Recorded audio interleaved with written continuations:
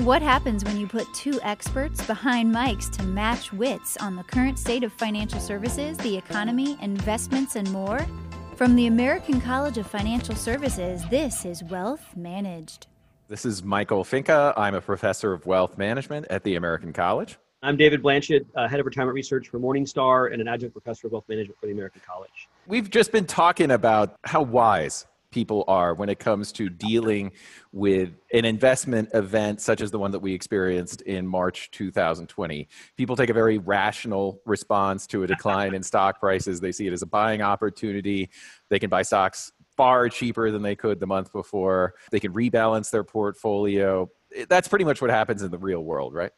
I hope everyone knows that you're kidding, right? Because, in reality, it's the exact opposite, right? I mean, I've seen the tech bubble burst. We've been through the global financial crisis. We have now the COVID-19 crash, and it's funny how every time people kind of repeat themselves, they panic, and it's interesting because I'm not used to kind of witnessing how other investment professionals kind of react firsthand, but I'm actually on my church's endowment committee, and it was very interesting to see how other kind of investment professionals who you would think would have that reaction. They would say, "Hey, this is a great time to get more in stocks," but it was like the exact opposite. They wanted to change the IPS to possibly get more conservative, and I'm like, this is the exact wrong time to do that. So, it's funny. It's when it's most attractive to own equities is when no one wants to own them, right?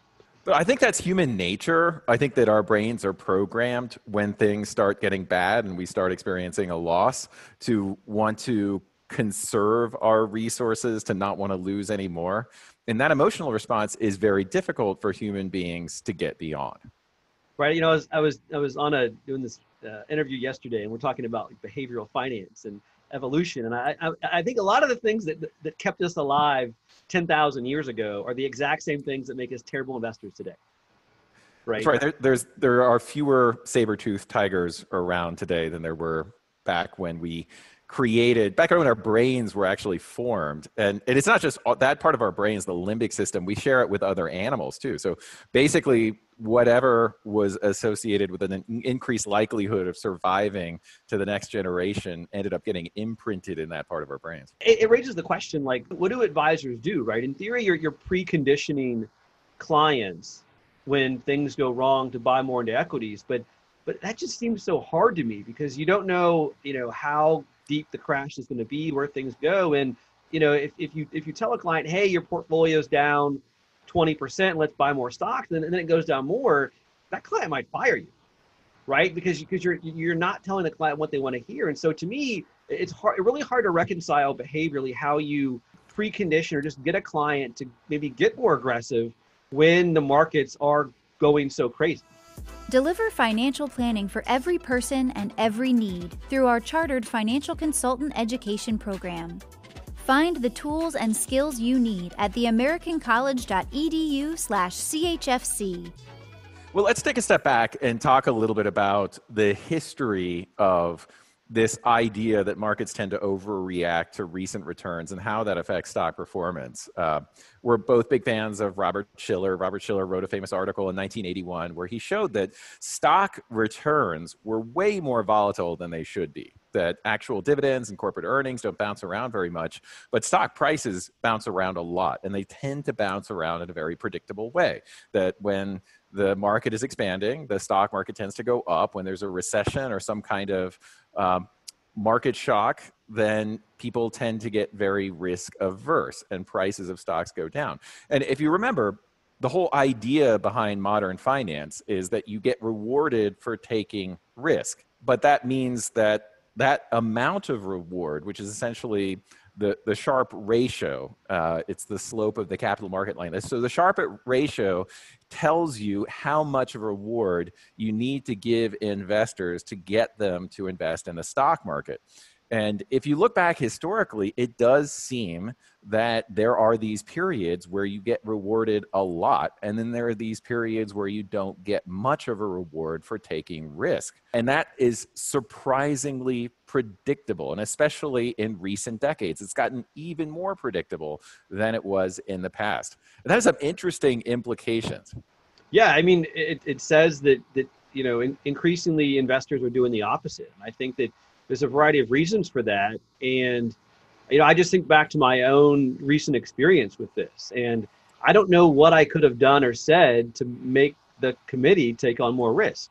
I just, I did it myself. I increased the risk in my portfolio dramatically, but that's me. And I mean, it's different when you're a fiduciary and you're managing someone else's money, but it's making that connection that I think is really valuable, because we do need to get clients to take on more risk when it's more attractive, because that's going to help them, have higher returns more over time. So David, you're an efficient investing robot, and most people aren't.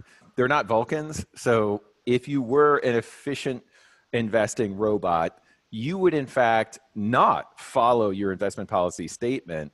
You would overweight stocks when the reward for taking risk was greater, and you would underweight stocks when the reward for taking risk is less. So you actually should pay attention to stock valuations and do the exact opposite of what other emotional human beings want to do.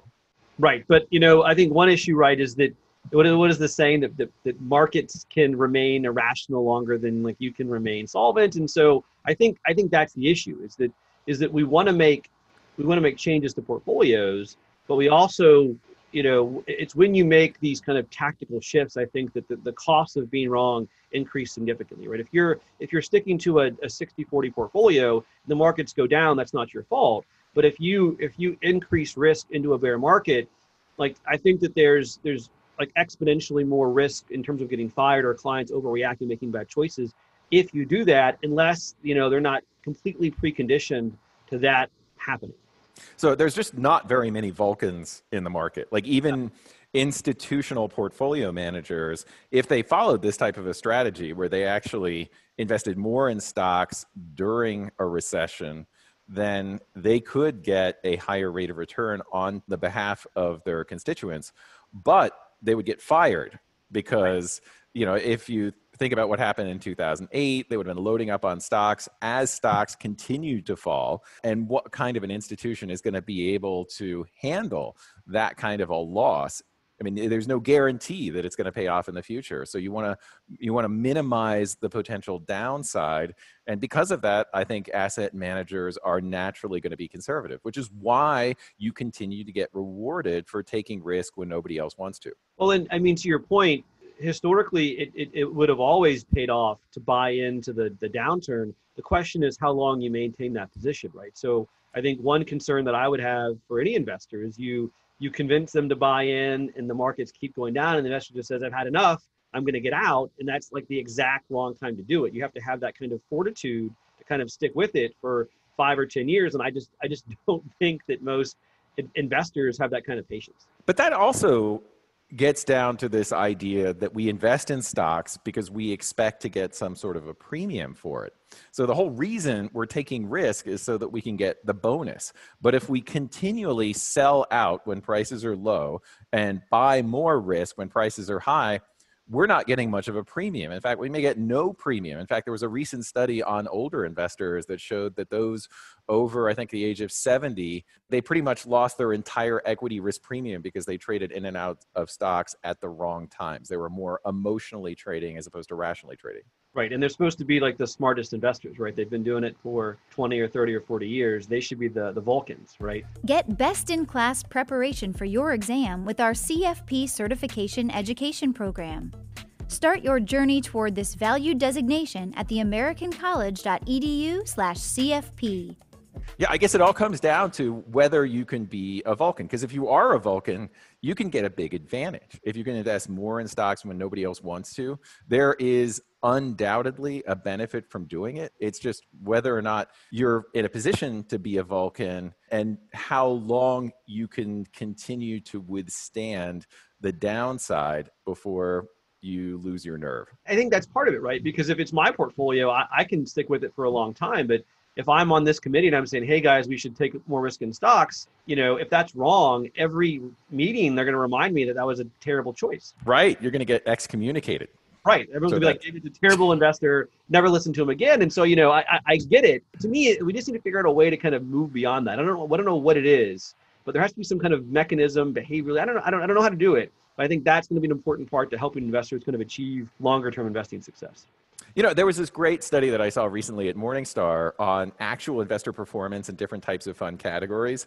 And what it showed was that target date fund investors actually don't underperform the market at all. I think really the answer is automation, that if you just take emotions out of it, you can capture more of that equity risk premium than you otherwise would be able to. And when you experience a downturn, you don't feel as emotionally responsible for the loss.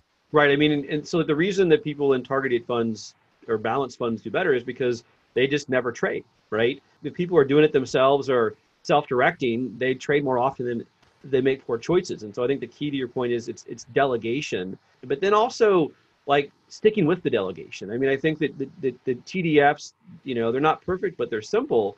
To what extent when advisors tell stories about alpha and excess returns, whatever else, are they conditioning clients to have that expectation where when things go wrong, the advisor's liable, they need to kind of trade more to kind of make things back? So as an advisor, do whatever you can to instill the Vulcan philosophy. Right. And don't say that your value proposition is active portfolio management, because then you're going to be responsible when your client freaks out. Be the Vulcan. Be the Vulcan. And on that note, thanks everyone for joining us. I'm Michael Finke. And I'm David Blanchett, and we hope you join us on another podcast. For more episodes and shows, visit theamericancollege.edu/podcasts. Wealth Managed is a production of the American College of Financial Services.